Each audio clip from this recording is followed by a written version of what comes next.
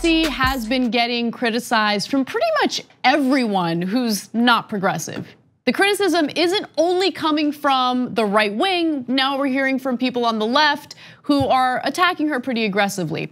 Now, recently in an interview, Aaron Sorkin wanted to make a comment about some of the new Democrats in Congress. It wasn't specifically about AOC, but I'm sure she was included in what you're about to see in this video.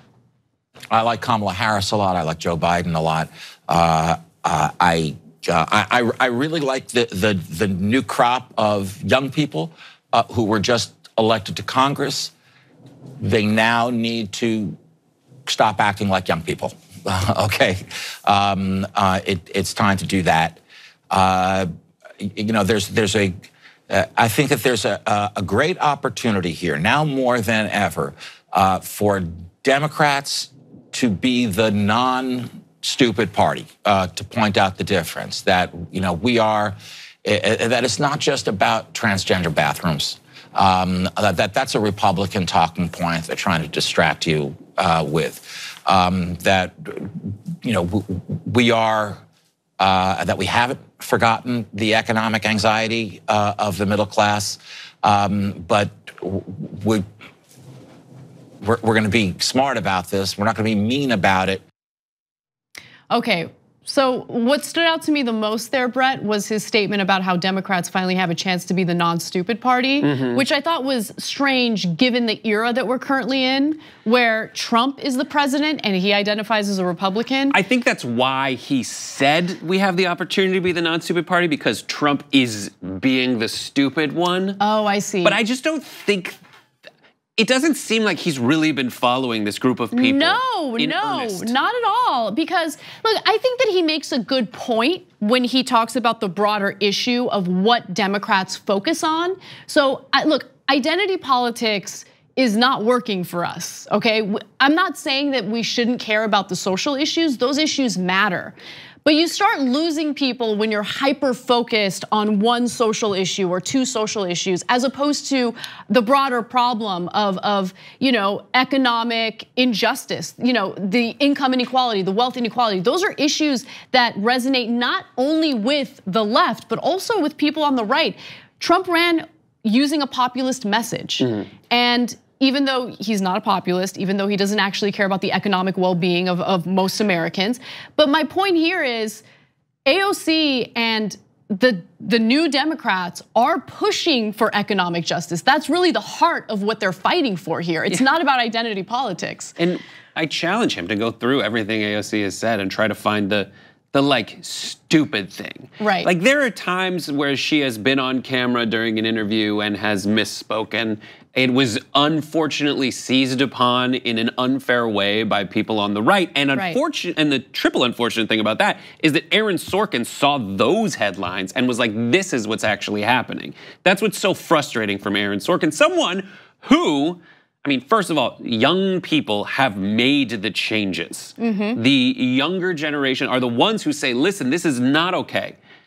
And in some ways, saying act like an older generation is to allow things to keep happening that have always been happening. Is this the inevitable outcome of getting older? Like, are we gonna look at younger generations when we're Aaron Sorkin's age and just assume things about them?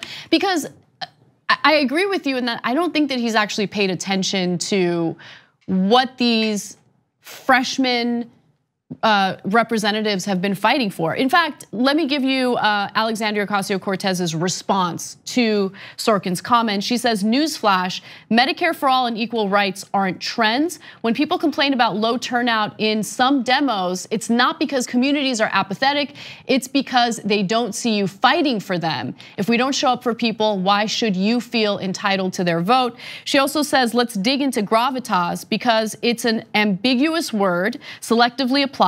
Ever wonder how the expression that's feminine, working class, queer, or people of color isn't deemed as having gravitas, but talking like an Aaron Sorkin character does, men have gravitas, women get likable.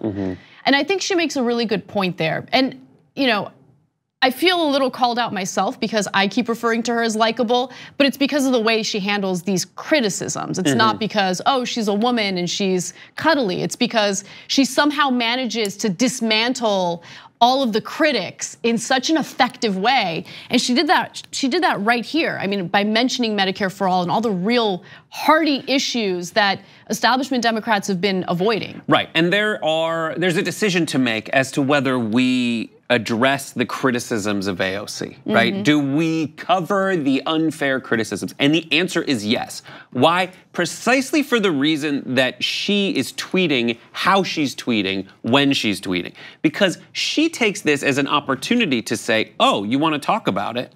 If you want to talk about it, here are the answers. And not just here are the answers, here they are in 240 characters in a way that people can finally wrap their mind around. Because you're going from a failure on the Democratic side and Hillary Clinton, which was a low communication politician. She could not communicate her ideas effectively, to the biggest superstar in politics right now, which is the highest communicating politician, as evidenced by the fact that she unseated Joe Crowley and has 2 million Twitter followers in 5 minutes. Yes, absolutely. Well, I love seeing her go after these critics. She does it in such a great way. And honestly, it influences the way that I handle critics as well, because you don't have to get salty every time. You know, there are ways to fight back with evidence, facts, the truth, and she does it really well. Thank you very much for watching this clip from The Damage Report. If you liked it, don't forget to subscribe to this channel and ring the bell on YouTube to get notifications of our new videos. And of course, you can catch the full Damage Report live every weekday at 1 p.m. Eastern, 10 a.m. Pacific on TYT Network on YouTube TV.